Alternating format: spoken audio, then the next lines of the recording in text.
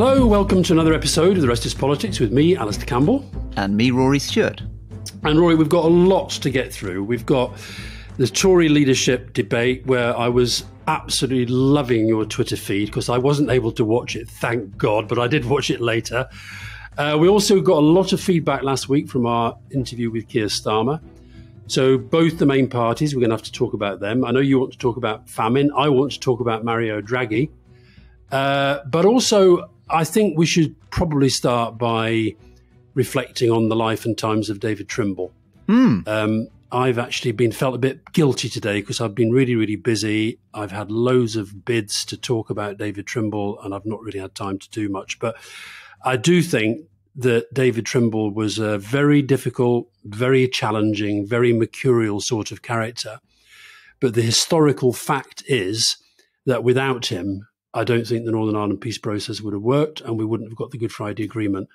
So, Alastair, just tell us a little bit about the mercurial, because obviously there have been all the testimonies that everybody's seen in public have been giant of a man, Nobel Peace Prize, but nobody's talked at all about the other side of his personality. Can you tell us a bit about that?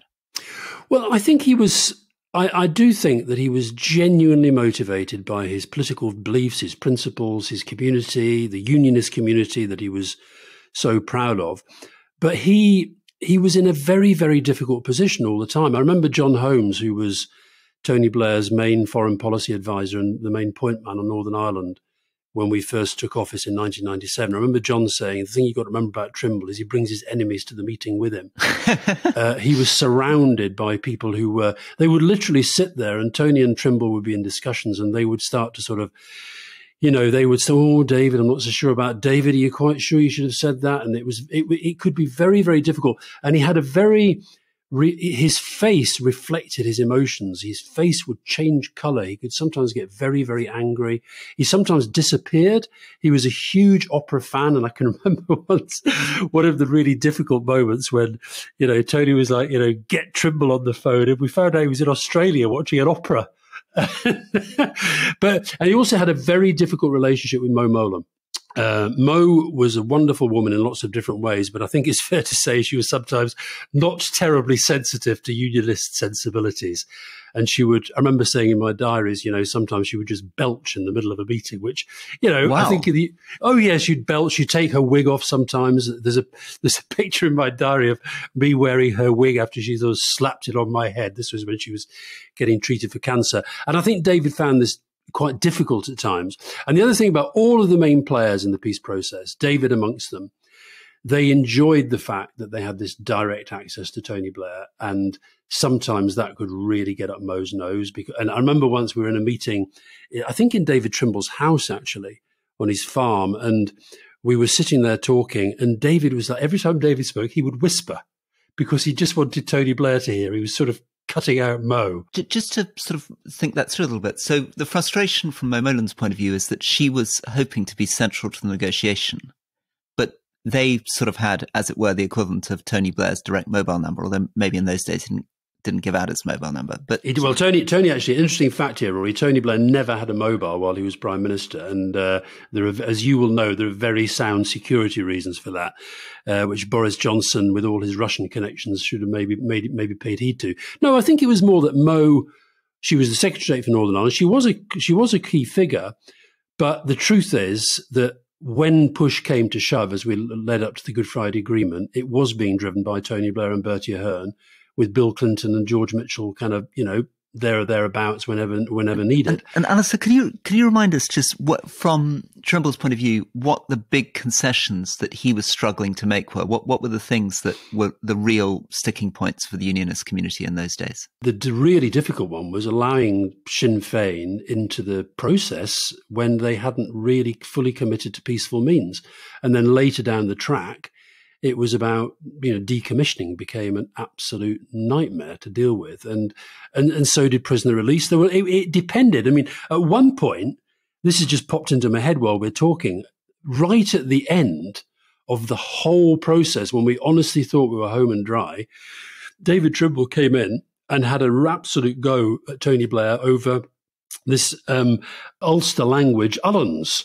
And this suddenly became, we were like, where the hell has this come from? Suddenly, we've sort of sorted prisoners, we've sorted decommissioning. And tell us a little bit about the Ulster language. The Ulster language is a dialect of English, is it? Yeah, but oh God, that was part of the discussion, Rory, about how you actually define these languages. And I made the terrible mistake of saying, well, can't we just sort of wrap it all up together in kind of Celtic, non-English language? But this is where you're wrong. This is where you don't have the understanding of the situation, blah, blah, blah. Because it wasn't a Celtic language. It's a dialect of English. Exactly. Yeah. So this became like, of course, language is such a big thing for the nationalist community, still is. And suddenly they were wanting parity on these languages where this had never been part of the equation. And we were thinking, where's this coming from? But then suddenly, and I said that I saw a clip from Trimble last night where he said that the day the Good Friday Agreement came together was the greatest day of his life. And you can understand that because it was an incredible achievement for everybody concerned, but he was really central. And I feel the same about that. I feel it was one of the great, I said in the introduction to my diaries, it was bar none the best day of all the days I had with Tony Blair. Probably the most extraordinary achievement of that government, wasn't it? Well, it was right up there. And it's why, you and I have talked about this many, many times. It's why I get so angry at the cavalier way that this government is dealing with it. And I saw of your many tweets that I was enjoying while you were watching the TV debate on Monday. I saw you saying, and I felt exactly the same when I watched it back later, is they're not even talking about this. It's not even on the agenda of who our next Prime Minister is. It's completely extraordinary, isn't it? Listen, one thing that I was struck by was Trimble's early life and the parallel with Edgar Graham. These were both leading Ulster Unionist politicians who were law professors at Queen's University Belfast. And in 1983, Trimble was in his office as a professor, and he heard a shot. And Edgar Graham, who was his colleague, another law professor, another young Ulster Unionist politician, probably the future leader of the party, had just been shot dead outside the library. An IRA gunman walked up and shot him, and nobody was ever prosecuted for it. And I think it's a good reminder of how disturbing and strange things were, how difficult it is still for people in Britain to comprehend. I mean, it's still difficult to quite understand why Edgar Graham was killed. I mean, he was an active unionist politician, but in no way, as far as I can see, is there any suggestion he was involved in armed struggle at all. And he was a law professor shot outside his library. Well, the academics at a certain point were viewed as, according to their views, as legitimate targets at a certain point.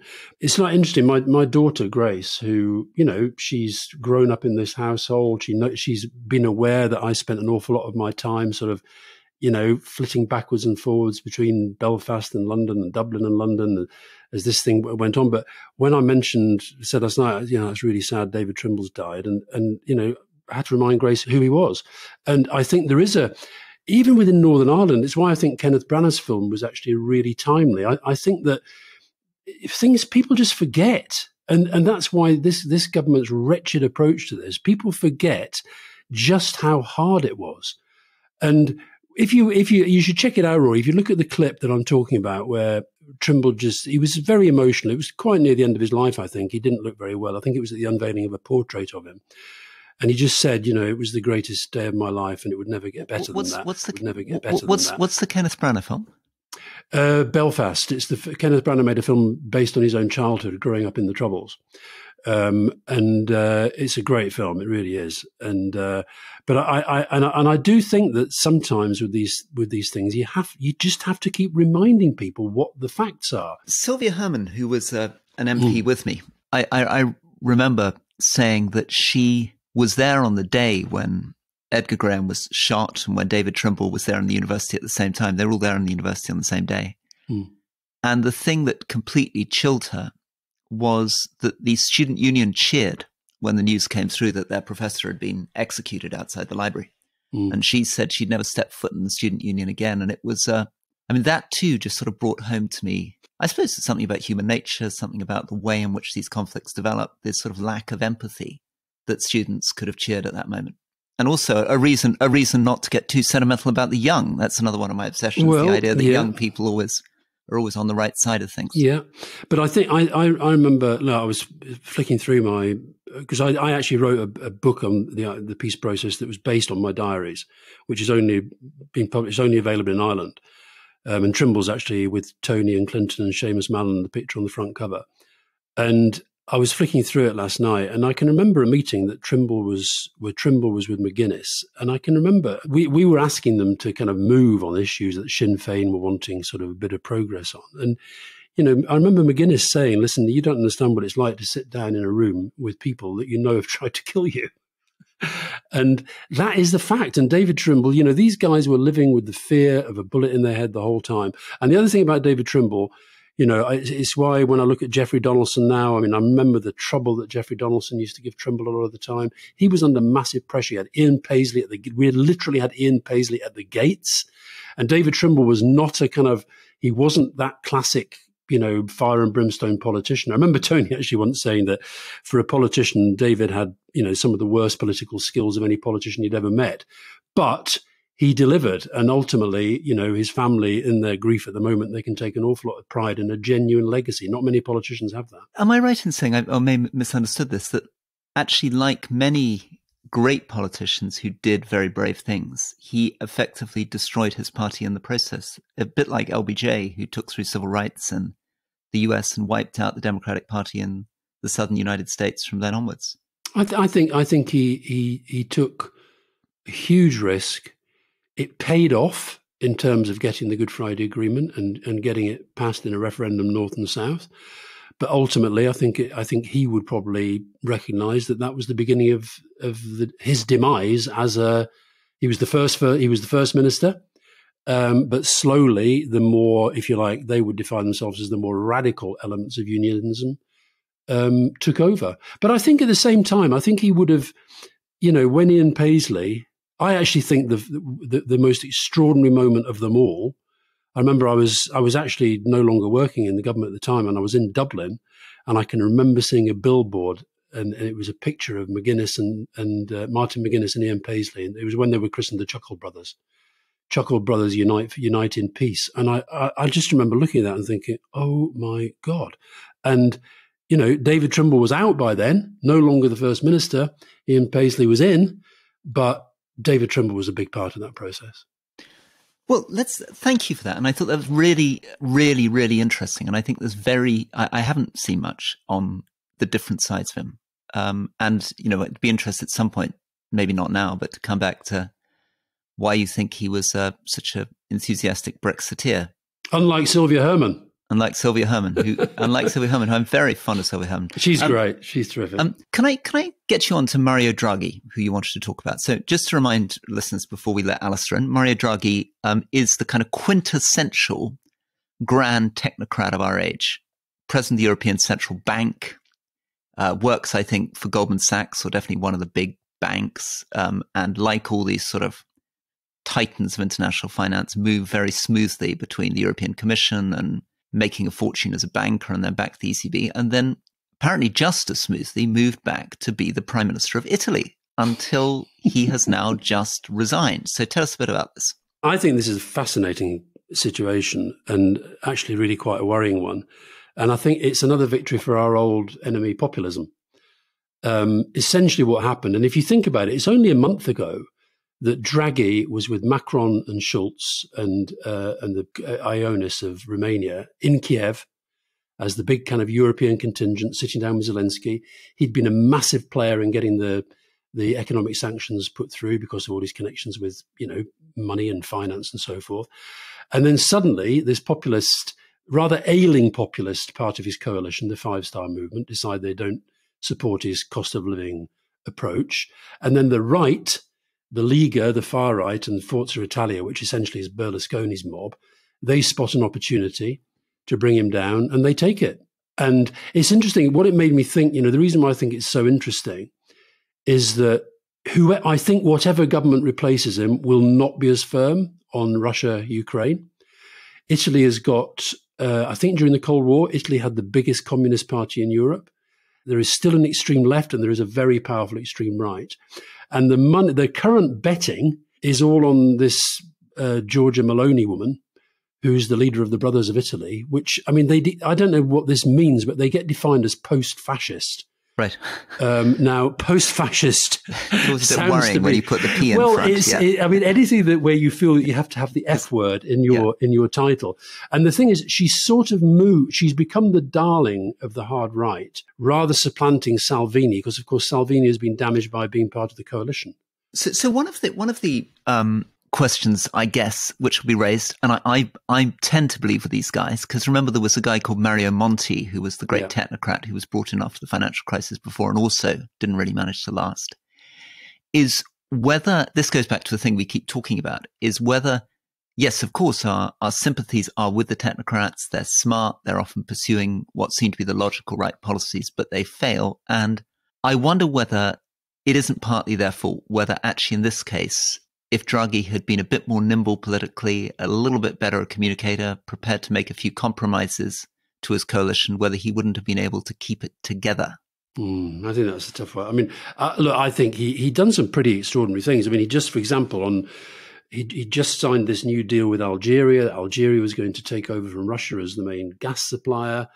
You know, one of the problems with this situation now is that he'd established this huge COVID rescue package through the European Union, which is now at risk because they don't have a government able to pass a budget. And the foreign minister, Luigi Di Maio, he said that the Russians are now celebrating having made yet another Western government fall. I don't think we will now be able to send any more arms to Ukraine. Now, I don't know if that's right or wrong, but that's quite a big statement to make. So this is yet another sort of populism. Remember Salvini, who posed in Red Square with the Putin T-shirt? Yep. And Salvini, of course, again, for listeners who've not been keeping up that much, one of the real masters of social media. Guy famously who had an enormous social media team and was famous in Rome for every time there was an incident. He would sort of hear about it and be at the ticker tape, standing there whenever there was a crime, standing with the police, throwing out the tweets to keep it all going. His populism, Rory. He's a populist, and Maloney is a populist. She's actually being slightly less pro-Putin. She's had a similar makeover to Marine Le Pen in terms of not talking about the overtly fascist stuff. Hence the post. Hence the post. Anyone listening interested in another side of this? Lorenzo Marsili's written quite a good piece in The Guardian, trying to talk about the failure of progressive forces in Italy.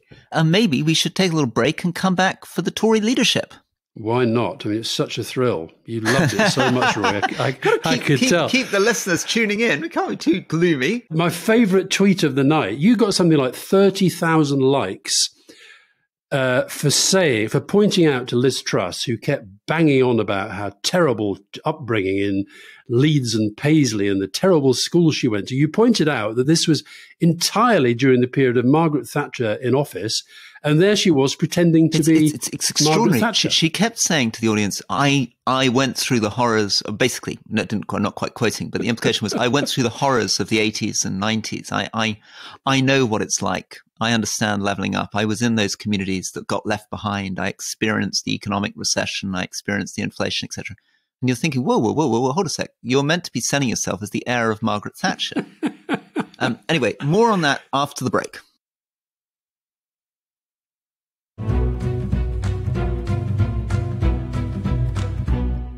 Welcome back to The Rest is Politics with me, Rory Stewart. And me, Alastair Campbell.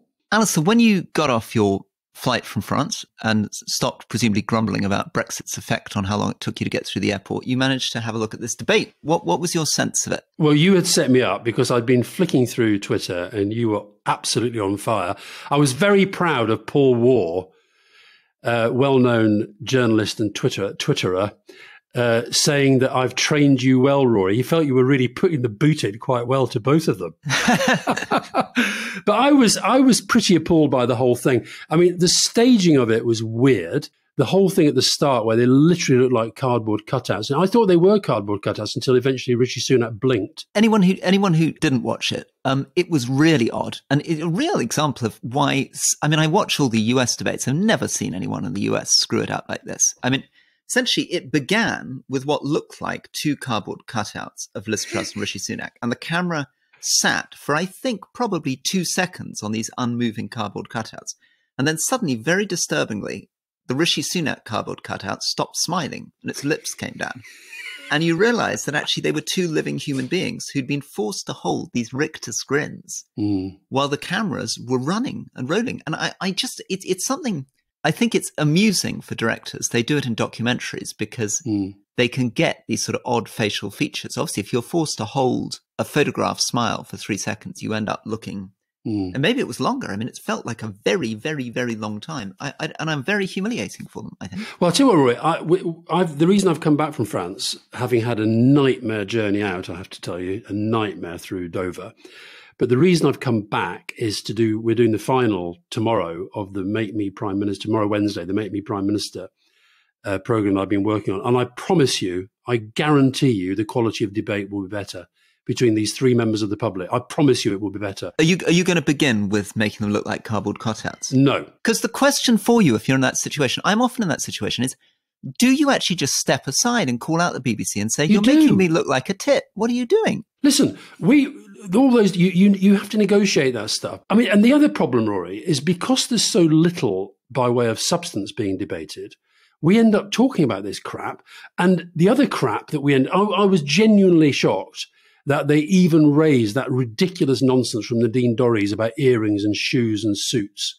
And the other thing, I mean, look, the BBC don't make it easy to keep defending them, as I try to do, but you can't say things like, yes, public sector strikes, yes or no. Yeah. And the other moment for me, Rory, literally 30 seconds after they had both said, you're going to get honesty from me. I'll always tell you the truth, says Rishi. I'll always be honest with you, says Liz Truss. They get a question, have the queues at Dover got anything to do with Brexit? And they race to lie. They both race. They're in a race. No. Let's just go back to the beginning of the debate then for a second. So the really interesting thing at the beginning of the debate. Rory, did you have your tie on or off while you were watching the debate, by the way? That's the question. Obviously, I always wear my tie when I'm hearing the BBC. I like to show respect to the newscaster. So beginning of the debate, I think it was the first time we've actually had a chance in one of these debates, going back probably 10 years, to see a really clear economic disagreement. And it was a very, very interesting one, actually. Fundamentally, Rishi Sunak is trying to balance the books. That's his big push. And in order to do it, he's prepared to raise national insurance, raise corporation tax. And Liz Truss is making a very different argument. She's saying that will choke off growth. She wants to lower taxes. She's not so worried about balancing the books. She wants to generate the economic growth and that she'll get the deficit and debt under control later. And it's a really interesting standoff because it goes to the heart of two contradictory conservative instincts. And conservative viewers watching it, so me thinking now as an ex-conservative MP, have a real head-heart situation. In their head, they think, okay, we've got to balance the budget because that was something that right at the very heart of the way that Mrs. Thatcher communicated was she always described the national economy as a sort of household budget. Which is which is one of the worst of her legacies because, households can't print money. Households can't raise taxes. Households can't borrow to the extent that governments can. I mean, the whole thing is a nonsense. It goes all the way back to actually the great Liberal Prime Minister Gladstone, who I think also was very, very concerned with this idea of balancing budgets and not going to debt. So that's what Rishi was selling. And he was, I suppose, channeling Mrs. Thatcher because he was actually saying when he worked in his mother's pharmacy, he had to balance the books all the time. Whereas Liz Truss is actually saying she was praising the economic approach of the United States and Canada, which, in case anyone has noticed, are not actually conservative governments, right? They're governments that are much more comfortable with larger deficits and larger debts. So that would worry the Conservatives, but she's saying she's going to cut taxes, which is the heart thing. People think, oh, great, taxes are going to come down. And she's selling this story, which is increasingly popular with Conservative voters, but was never part of Margaret Thatcher or Nigel Lawson's orthodoxy, which is the idea that if you cut taxes, you can stimulate so much growth that you get more revenue than you were getting from the taxes in the first place. In fact, Nigel Lawson's actually made a public statement saying he never believed that. Rory, this is a question that I'm channeling from Fiona, who she said, can you ask Rory whether a lot of these Tory party members are just a bit thick? I don't think they're particularly thick, no. But Rory, why? She's talking economically, she's talking absolute nonsense. And Mrs. Thatcher would have condemned it as nonsense. As you say, they're claiming the bits of Thatcherism they want. No, very much not what Mrs. Thatcher wanted to do. She would have been probably closer to the Rishi Sunak side on this. She wouldn't have believed that you, at a time when inflation is taking off and your deficit and debt is ballooning, she wouldn't have seen that as the moment to be doing the kind of things that Liz Truss is talking about. But I think the way in which populists of all sorts, and what we're looking at is a kind of muted form of populism, the way they always get away with it is, of course, there's something in what they say which is true.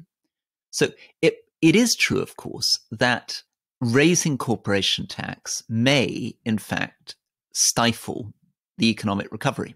And it's probably also true, as she says, that we can endure more deficit and more debt than Rishi Sunak thinks we can. Mm. Well, it's not a very conservative thing to say. In fact, it's more of a Labour thing to say you don't have to be tight in the debt and deficit. But it's an argument that will have got through to people. They're not very amused by the basic austerity message, which is you've got to cut the debt and deficit and balance the books. So she will have been able to get people thinking, well, maybe Rishi was wrong to raise corporation tax and national insurance. Of course, she's right that we've got to stimulate growth. She's probably right. People will think that we don't need to cut the debt as sharply as she says. So do you think there is a single economist who was watching that debate with anything other than head in hands? I think they were most economists will have been much more closely on Rishi Sunak's side. And that's very clear. I mean, Liz Truss has tried to get economists to endorse her. The only person she's really managed to get Patrick Minford. Is Patrick Minford, who is amazing. I mean, I know Patrick Minford, and I took testimony from him on the Foreign Affairs Select Committee. And I remember saying to him, what the hard Brexit that he was suggesting with hard borders with Europe, I said, it's going to destroy the British car industry. And he looked me in the eye and he said, yeah, it will. It's about time the British car industry was destroyed because, we need to get more efficient and it's not efficient for us to produce our own cars. And I tried to take this clip and show it to people and say, this is the number one pro-Brexit economist here. Are you really prepared to destroy the whole Midlands, destroy our entire automobile industry? But nobody would ever take seriously what he actually says and believes. And he's the one economist who appears to be endorsing Liz Truss. The other thing I find strange about Rishi Sunak is that I think he is actually deep down much more right-wing than Liz Truss. I mean, Liz Truss is obviously, former Remainer, former Lib Dem. She just sort of goes with the wind. And the wind at the moment in the Tory party is very much with the kind of European Research Group. I think Sunak is very right-wing. And I'll tell you one thing that I haven't heard discussed in any of the debates. There's barely any coverage of it in the media. But then now the next kind of arms race between them is about who loves these enterprise zones and charter cities the most. And Sunak, his father-in-law, of whom he's very proud and keeps saying, I think he's quite a mover in this. This whole charter cities thing, I really think it's one of the many things people need to wake up about. Because charter cities, they've been tried in Honduras and thankfully failed. Tell us what a charter city is, basically. Well, a charter city essentially is that, if I explain to you the Charter Cities Institute, these right-wing organisations, they always have wonderful neutral titles like Taxpayers Alliance. So the Charter Cities Institute, they want what they call deep regulatory and administrative reforms. And they essentially want to be able to govern charter cities inside the jurisdiction of a sovereign state, but the charter city will be responsible for its own governance. And that is where Sunak wants to go. And that means you can have lower tax than the rest of the country, you can have different judicial system, you can have different labour market laws. And it can be, in the theory, very, very extreme. I don't think Rishi Sunak wants to go this far, but I remember when I think he does. Well, when I was International Development Minister, I remember seeing the chief economist of the World Bank in those days who wanted to make one of these things in Libya. And he described it. He wanted to tear off a corner of the Libyan coast, create this international city. He talked about making a mini Hong Kong. And essentially, it was a sort of colony he was creating. There were going to be no labor regulations. There were going to be no planning regulations, which was true, of course, in Hong Kong in the early days. New Territory had these horrible, dangerous high-rise buildings went up, very, very low wages, basically no social security. Trying to create this sort of raw capitalist vision on an experimental basis. But listen, you talked about Patrick Minford. Johnson was never a sort of ideological Brexiteer. Liz Truss is not an ideological Brexiteer. Sunak was an ideological Brexiteer. And that is because I believe he is absolutely part of this, what I call this sovereign individual approach. Sovereign individual, which we can put in the show notes, a very, very, very long piece I wrote about this. It's a book written by Jacob Rees-Mogg's dad, William Rees-Mogg, back in 1998. Which is one of the most terrifying books I've ever read, because reading it today is him foretelling lots of the stuff that's happening now.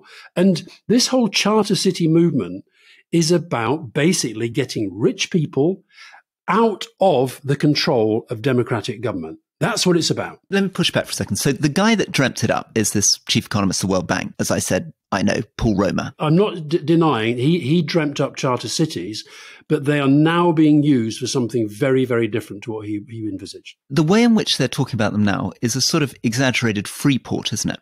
And the problem with it is that instead of making the correct decisions to create a good business environment right the way across the country, you're basically creating these little pockets. So my big argument against it is that it's going to create all kinds of distortions and inequalities. I'm not a believer in this sort of free port approach. If you're worried that we've got the wrong kind of regulations, or we don't have the right type of property rights, or our planning is wrong, why not push it out nationally across the country, give everybody a chance to have a good enabling environment rather than trying to create a little pocket for it? Because that's not what it's about. That's not what it's about. And I don't think, I think Sunak understands it and Liz Truss doesn't. She was sort of talking about enterprise zones with knobs on, or, booster rockets or something.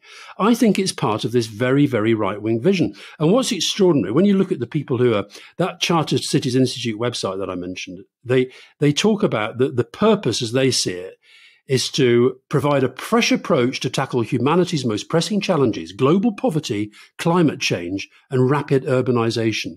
And then when you look at the people who are funding the damn thing, it's the usual suspects. It's Robert Mercer, it's the Koch brothers, who, frankly, for whom there should be a special place in hell for their work against climate denial. So these are the same people. And who are their supporters in the UK, Rory? 55 Tufton Street, the Taxpayers Alliance, the Institute of Economic Affairs. So I think that this is why it's so weird that Sunak is pretending to be to the left of Truss. Another thing that just before we move on from this on to Africa, I could talk about this all day, Rory. They're very keen to do, but it's part of another pattern within right-wing parties across Europe of picking up on arguments from the United States and then importing them across. Hence you saw Oliver Dowden going off to talk about statues, pulling down statues in Washington and going out to think tanks there. You can see this come back and forth. Can I bring us to something that's really, I think we agree on strongly, but maybe hasn't been spelt out enough in the media? The Treasury has now just said that effectively all the money that was meant to be spent on overseas development has been spent on Ukraine, and there's no money left. And it looks as though the Chief Secretary of Treasury said, stop all non-essential aid projects, whatever on earth non-essential means. And this is extraordinary because we're starting from an incredibly low base. I was in an African country recently where, when I was the Secretary of State for International Development, we were spending 100 million a year. We're now spending 20 million a year. In Yemen, where we were putting 280 million a year in, we're now struggling to put in 80, despite an enormous famine, real need in Yemen. And now we're facing in Kenya, Somalia, and in Ethiopia, one of the worst drought conditions for 70 years. 7 million people on the edge of starvation in Somalia, probably 3 million on the edge of starvation now in Kenya, the highest level of starvation. Total inability of the UN to raise any money to meet this. And Britain is cutting from that low base. So I suppose what I was leading up to is that all those figures were before this announcement. In other words, we'd already hacked really hard. And people didn't understand this because the government said, oh, they just dropped spending from 0.7% of GNI to 0.5%, which didn't sound like very much. What they didn't explain is that so much of the money was already pre-committed that they took out almost all the flexible money that was there for doing programs in individual countries. This will be, if it's followed through, basically the end of British aid in Africa. This is why watching this clown Johnson, playing his games, playing at being a Ukrainian soldier, playing at being a fighter jet pilot, his legacy is Brexit, disaster in my view. And I think, I'm amazed, Rory, you're not angrier than you are about this whole development thing, because the Britain has been one of the great countries historically on development, including during Tory governments, by the way. I would argue we were really good under New Labour, but I think that I would recognise, I can remember Linda Chalker, when Linda Chalker was Overseas Aid Minister, she was taken seriously around the world as somebody who really cared about aid. I think people said the same about you. And Andrew Mitchell as well. And now, one of the questions we got, we had over 1,000 questions again this week, and one of the questions was somebody who said, I haven't got it in front of me, so I can't remember his name, but he said, what policies, if you look at Tory policies today, do you think they are closer to the Tory party of 20 years ago or the National Front and British National Party of 20 years ago? And if you think about, we have basically said, let's stop helping the poorest people of the world. That's what we've done. And that's what you've just described. And you've described it in facts and figures, which will have a direct consequence of people dying and of us basically saying, we don't give a shit. And the tragedy of it is that Africa is probably in the worst position it's now been in 4 decades. It's going to get much, much worse. 60% of its wheat comes out of Russia and Ukraine. Yeah. The economies are stagnating. The global recession will hit Africa worse than anywhere. And so the need has never been greater, and the lack of generosity from Britain has never been more striking. But also, to take it back to the leadership debate, so there's Liz Truss, she's the Foreign Secretary. The development part, if you remember that DFID was absorbed into the Foreign Office, the development part has barely figured in her agenda. I've not heard her asked about it once during this whole leadership thing. And that's what happens when you have a populist government and a pliant media that just goes along with the absolute bullshit that they talk all day long. All right. So ballots go out 5th of August, pretty soon. An announcement 5th September. So it's ridiculous.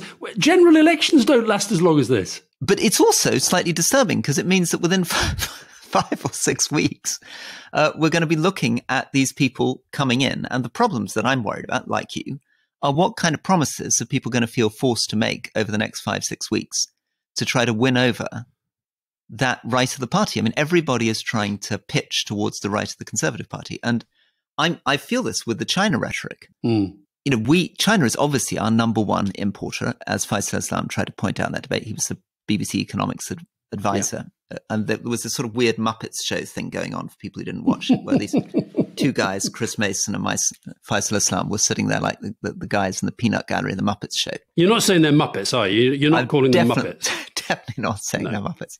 I thought they were more impressive than the two candidates. I have to say. I'm expecting you now to compare me to Miss Piggy. I'm trying to avoid that if I can. But the problems they are going to be confronting are unbelievable.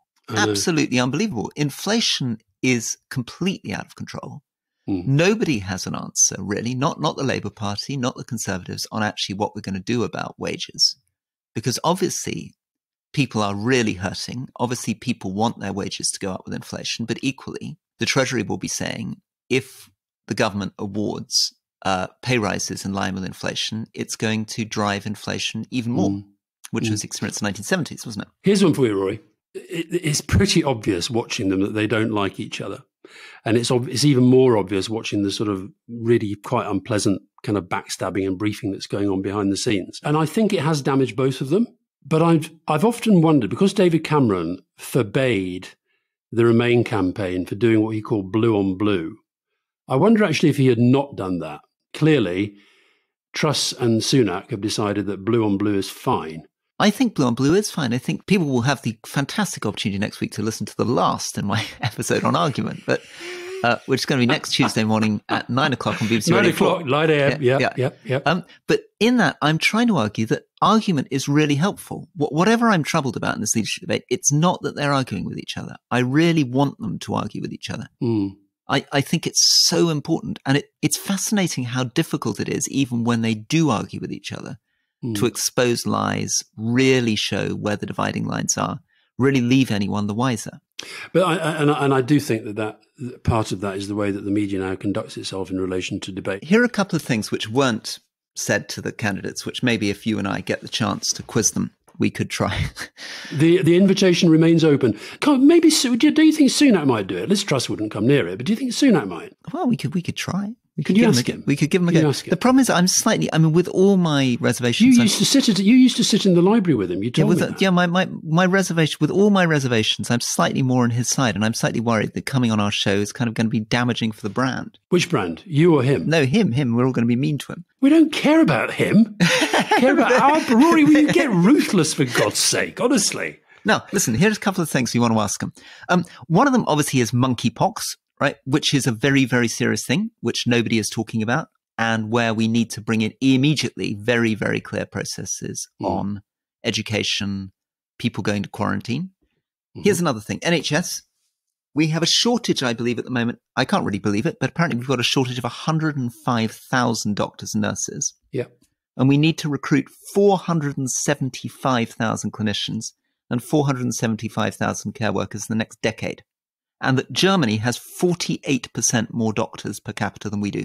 I'm stealing this from Polly Toynbee. But it's a pretty staggering statistics, and I don't really see how anyone can solve those problems. Wes Streeting's talking about training, but that is a much, much longer term thing. And we're facing a short-term crisis, which is beyond imagining. One of our neighbours here is Chris Hobson, who's been all over the media during the pandemic as boss of NHS providers, but he's moved to a different role. But when you talk to people who are kind of at the front end of actually NHS management, the numbers are terrifying.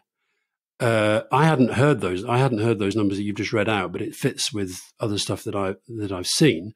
And look, Rory, let's just be again honest about this. A lot of that shortage has been caused by people who were previously allowed and entitled and welcome to work here, those citizens from the European Union who've gone back to somewhere where they're more valued and more welcomed.